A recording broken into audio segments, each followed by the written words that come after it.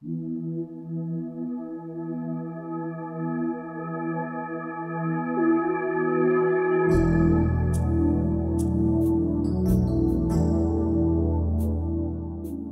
a privilege and a privilege and a blessing for me to be here today. The information that is on 528 is extraordinary. That warm, fuzzy feeling that you have in your heart when you're in love has an intimate connection, not only to love and 528 sound of love, but what's happening in Egypt today. There's an extraordinary revolution taking place right now that has a lot to do with what we're going to be talking about briefly to summarize the book of 528. And that is love, the essence of it, freedom, peace, having sustainability, having the freedom for prospering in all ways. That kind of freedom is a heartfelt drive, a desire, a motivation in each of us. And in fact, that is really what our source, our creator, has in mind, intended for us. And as everything is shifting, not only the geopolitics and the economics, but also this whole concept of the cosmic alignment, things that are moving into place, not only in our own lives, but also in the entire universe. And so that's what the book of 528 is really all about. It demystifies what love is. It demystifies what it is that we are doing here. It will change your life in the most beneficial way because, for example, you'll never look at a blade of grass or nature the same way again. You'll see it as a reflection of love. To begin this and introduce this topic, I began to investigate 528 by a divine revelation that was given to a Dr. Joseph Paleo back in 1997, along with the original musical scale, the original solfeggio. It was 6 notes by which the hymn to St. John the Baptist was sung. That was known as the most spiritually uplifting hymn of all the ages. And the 3rd note of that scale was miracle note, 528. So it was ut, re, mi, fa, sol, la, and the 3rd note, mi, miragistorum in Latin, means miracles in English. So from that moment on, I began to think of 528 as something very special, but I had no clue whatsoever what it really was. I had no knowledge whatsoever about it being a love frequency, nor did I have any concept that it was the prophesied key to the house of David. In the book of Isaiah in the Old Testament, 22:22, and in book of Revelation 3:6-8, it talks in the end times about an angel from Philadelphia, the city of brotherly love, coming and heralding a miraculous key that opened doors that no man can close and closed doors that no man can open. I had no knowledge whatsoever that that was 528. And now we have substantive evidence, massive amounts of evidence that that is what 528 is. And the doors that are opening are those doors that are happening in the activists and the people in the street of Egypt. It are the doors to people's hearts. It is the doors to love. It is the doors to faith and joy that is inherent, and it's our destiny to fulfill that level of freedom, freedom of expression, that we can't have, because ultimately what has happened with this planet is that we are in dissonance to another note, another frequency. It turned out that when we discovered the original musical scale, there was not just 6, but a total of 9 core creative frequencies to the universe. That is, everything in the universe is made from 9 notes, only 9. And that the first 6 are the solfeggio, and then there's 3 additional ones that form a perfect circle of sound. And that perfect circle of sound looks something like this. If you graph it. So the first 6 notes, 396, 417, 528, 639, 741, 852, was the original solfeggio scale. The 528 that you can see on my left in green is the color green. It's the heart of the rainbow. That's the miracle note from the original solfeggio note, from the original solfeggio scale. And the other note that you see, 741, which is part of nature, is called the devil's interval in musicology. That when you play 7/4/1 with 5/2/8, it creates such an annoying and dissonant energy, diseasing, stressful, that if you continue to listen to it, you could die. And so that the concept here is interesting. In the world today, we have people who are controlling virtually everything economically, geopolitically. Their agenda has been population manipulation, population control for millennia. They have held the secret knowledge, the ancient music, by which the pyramids were constructed based on the math. All of the universe is constructed according to these 9 tones. They knew about them. In fact, they instituted. In fact, it was the Rockefeller Foundation in 1939 that instituted the world's standard tuning. The Western world tunes to a 440 hertz frequency. That when you tune your instrument to that, the F sharp note is 7/4/1, precisely. Not 7.41.1 or 0.2, it's 7/4/1, which meant that there was a clear, scientifically researched intent, and indeed that's exactly what happened. The 7/4/1 A440 link came out of military research in the 1930s to induce psychosocial stress and dis-ease to the max. It was selected that A440 would be the standard tuning for the Western world. In fact, quote, mass hysteria, end quote, could be induced by instituting that frequency. And now you begin to explain why you went from the era of Frank Sinatra, where women would mostly swoon over Frank. Suddenly, Elvis Presley, rioting began.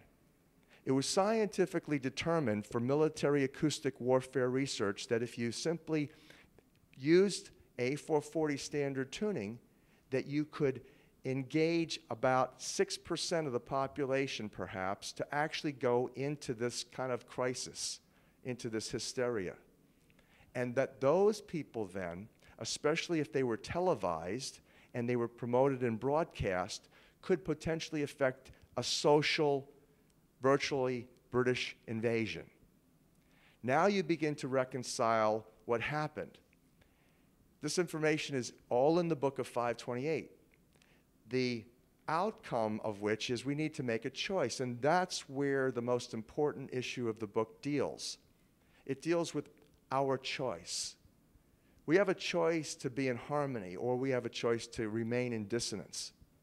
What's happened in Egypt now is an indication that we, the people, are desiring to call the emperor with no clothes nude, and that they claim that the parade should stop because the emperor's got no clothes. Instead of the media continuing to make the parade keep marching, it was the people, starting with one activist on a computer, who got out there to make a difference and ultimately created a revolution. This is the 528 love revolution. What's happening is that the doors to people's hearts are opening. In the hearts, that your heart center, your heart chakra, if you will, which spins in greenish yellow. That's the color of grass in the botanical world. That color of grass is that color because of 528. In fact, you would not have 5,280 feet in a measured mile if it wasn't for 528. You wouldn't have circles. You wouldn't have squares. You wouldn't have any sacred geometry. You wouldn't have pyramids. The pyramids are intimately constructed based on the mathematics of pi, phi. You wouldn't have pi or phi without 528. In other words, you wouldn't have anything without love. You would have nothing. The universe would not exist. 528, in essence, takes you from the heart of your heart through the heart of the rainbow, which is greenish yellow, to as above, so below, as it is in your own DNA, in chlorophyll, expressing the bounty and the glory of love throughout the botanical world. So it is in the Creator's heart. So we have a choice that we can remain in dissonance, or we could literally vibe to a new song. That's the fulfillment of the book of Revelation 14:1, where 144,000 people who hear this message, that they feel it in their hearts, and they make a choice to sing in a new key, a key of love. You reconcile from that Jesus' entire ministry.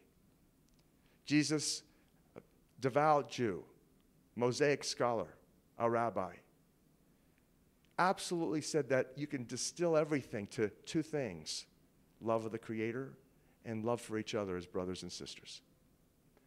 And that requires us to get a new look at ourselves, to get over the traumas and the abuses and all of the issues of self-hate, all the little images that we've taken on from the mass mind-controlling media, that we compare ourselves with models 10s when we perceive ourselves to be 2s and 3s.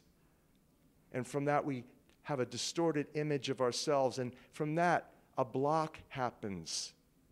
We no longer love ourselves. Our hearts, the energy from our hearts, literally degenerate. We become a shell of the person, the spirit-filled, loving, capable, worthy human being that we were intended to be. That's how the manipulation and control has happened. We have a choice about that. We can say, yes, indeed, now based on this evidence, that yes, that's part of nature, part of God's plan. But if you think about it, your own life, you never grew, you never learned the easy way, did you? You always learned primarily by pain or trauma. Lessons learned the hard way, the streets of hard knocks. That's what gave us the best lessons, the most enduring choice-making lessons. That's what we're talking about here. The question is, are we fed up enough with self-loathing? Are we fed up enough of being manipulated, mind-controlled into ignorance, dissonance, division, dividing men from women, black from white, gay from straight, Jew from Gentile, Christian from Muslim, right to left, Democrat from Republican? That's the name of the dissonant game, divide and conquer. We have a choice to make. Do we want that to continue, or are we going to look to Egypt and the great people of Egypt who have spoken, and they have decreed they're making a different choice? They're going to sing a new song. Right now, as we're recording this, the people in Egypt are having musical celebrations in their square. Musical celebrations. Music is the universal language. This whole concept of love, the universal healer, is what the book of 528 is all about. The beauty of this is that more and more of us play music in the key of love. It's like a pebble in a pond. You throw a pebble in a pond and the waves flow out in circle array to the farthest shores. The universe is made of water. Not only does the Bible say that, but NASA science proved that about 10 years ago when they discovered water throughout space. That means when you play 528, or sing, even better, in 528, that energy flows virtually universally, certainly across the planet, affecting as a miracle frequency the hearts of humanity, so that the heart chakras are open and beginning to spin. And as we spin this in terms of the eliminating the dissonance and regenerating the harmony, what's going to happen is exactly what's happening globally as it is in Egypt. And so that's really what the book of 528 is. It's a slam dunk on the science and the mathematics of love. You'll recognize after reading this book that there's not only the scientific proof, then it's very interesting for, left brain rational Harvard graduates like myself to kind of like consider what is this? Is this for real, or is this some scam? And then when you see and you are faced with the realities, such as the chlorophyll molecule resonates in love. That's why it's like matches the heart of the rainbow, which is greenish yellow, which is 528 hertz frequency, which is exactly like the tone that's coming from the sun as measured by NASA science. You begin to realize that if you want to satisfy your left brain and your ego, you can do that with the book of 528. But that's really not where the action is. The action is in your heart mind, not your ego mind. And so the beauty of the revelations in the book of 528 is that we can literally accept that evil and poor choice making is a part of nature, is a part of human development and even evolution of the species, and involved in survival of the fittest for sure, but you know what? It's secondary to the sustaining miraculous power of love, and that's in your heart.